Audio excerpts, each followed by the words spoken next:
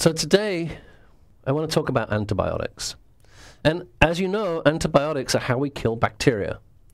But the problem with antibiotics is that there's only a few ways that you can kill bacteria without killing humans. And so there's about 4 different mechanisms that we use to kill bacteria. We can inhibit their cell walls. And some common antibiotics that do that you've probably heard about. You've probably taken penicillin. Penicillin is a member of the class that are called beta-lactams.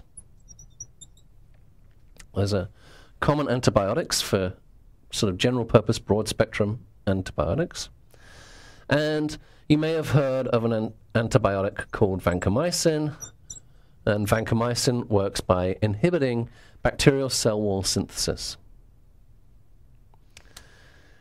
We can inhibit some of the cellular machinery. And so remember when we talked about the central dogma, we talked about transcription and translation.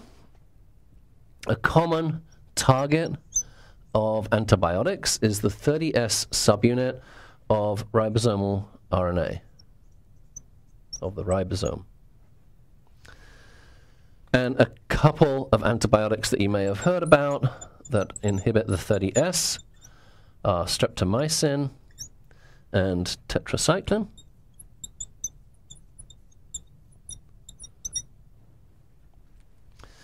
In addition to the 30S, remember we also had the 50S, and we can inhibit the 50S ribosomal subunit.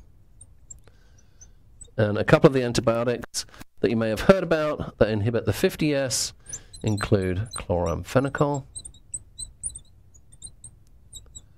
which is a pretty common antibiotic,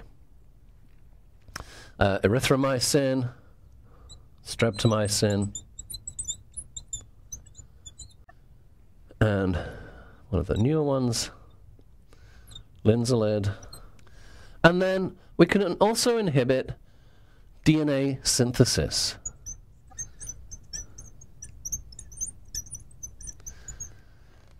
And one of the ones that you may have heard of that inhibits DNA synthesis is ciprofloxacin.